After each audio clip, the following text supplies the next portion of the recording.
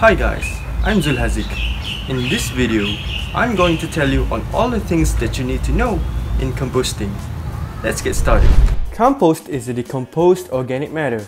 It is nature's way of recycling organic material back into the environment. Why compost? According to research, 70% of 16 million of waste per year in Malaysia were household waste. These waste that includes food scraps and other organic material have caused a lot of environmental problems. With the ongoing global crisis in the form of COVID-19, the number of waste keeps on increasing as people will often go to the kitchen since being outdoor is dangerous. This is where composting comes in handy. Even at home, you can turn your leftover food into a natural organic fertilizer for plants, which is something that looks like this. Composting consists of four main components: organic matter, which is divided into carbon and nitrogen, water, air, and microorganisms. An ideal compost comprises of 30:1 ratio of carbon and nitrogen. Carbon source can be obtained from brown matter, such as grass clippings, dry leaves, and other dead plants. Green matter, dairy products, meat or other protein resources from kitchen can be used as nitrogen source. Although it is not recommended to use meat and dairy products, as it may create a foul smell and attract rodents and flies. Water provides the moisture content, while air supplies oxygen for microorganisms respectively, thus helping them to thrive in the compost.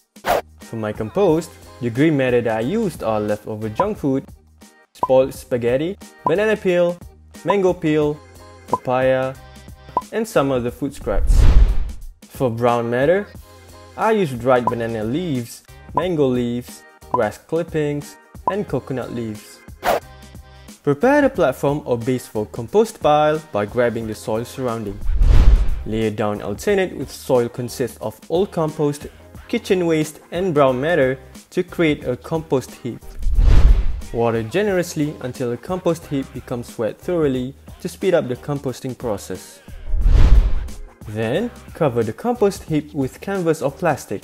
This process will allow the temperature to increase the next following day due to microbial activities in degrading the organic matter, and moisture was converted into heat. Mix or turn the compost heap and repeat the process in 3 days interval for a month. You can even see vapor coming out of the heap as the aeration process takes place. Worms and insects can be seen, which shows the sign of the end stage of composting. After a month or two, the compost will be fully matured and turn into rich black colored like soil. You can store the matured compost in a bag or container, which is then ready to be used as a biofertilizer for gardening. Compost is much more eco-friendly than chemical fertilizer, as chemical fertilizer releases harmful compounds that pollutes our soil, air, and water resources. If you are ever into gardening, using compost gives you sufficient nutrients that enhance your plant growth, and see the results for yourselves.